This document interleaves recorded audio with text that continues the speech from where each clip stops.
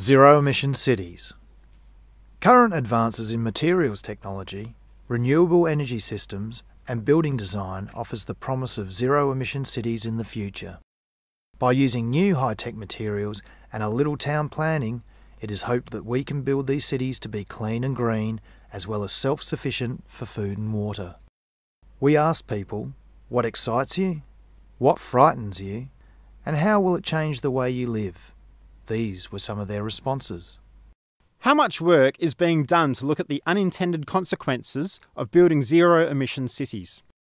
The innovation required to implement such change would be enormous to say the least, and changing our thinking on cities would have enormous technological, social, economic and political implications.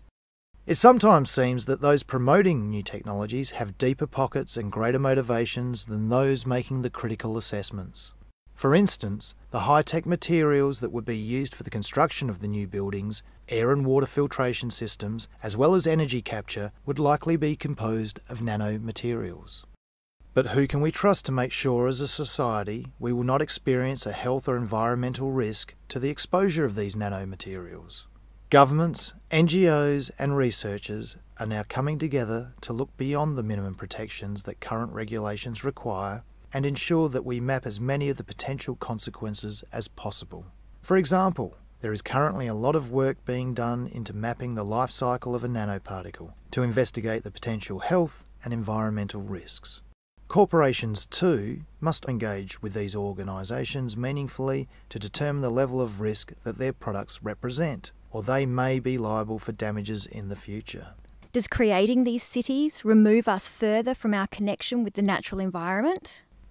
Self-sufficient cities will represent a major shift in the way we produce food for urban systems and would likely rely on genetically modified rooftop gardens as the source of supply.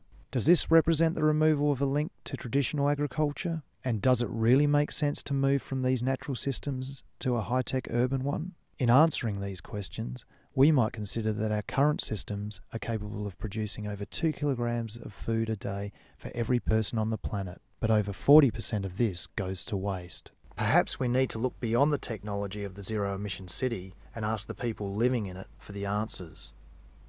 What do you think?